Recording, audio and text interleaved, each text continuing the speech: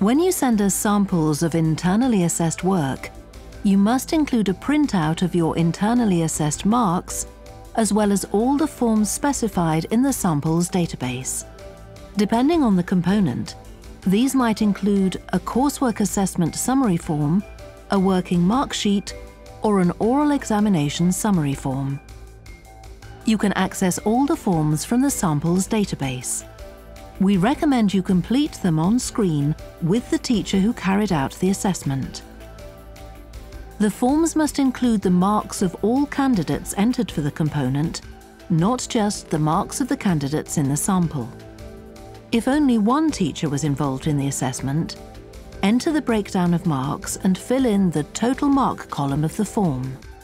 The marks in this column must match the marks you submit to us through CIE Direct or the Internal Assessment Mark Sheet, MS1. If more than one teacher was involved in the assessment, you must also enter the standardized marks in the internally moderated mark column of the form. The marks in this column must match the marks you submit to us. The forms are interactive, so they will tell you if you have entered a mark that exceeds the maximum. Check your form carefully. Any errors could delay the moderation process. Once the form is complete, print and place it in the grey return packet with the samples of work and a copy of your internally assessed marks. Attach the correct barcoded label to the front of the packet.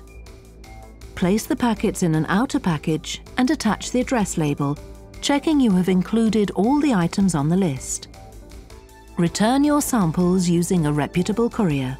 Don't forget to keep a copy of all forms. For further guidance, go to www.cie.org.uk/teacher assessment.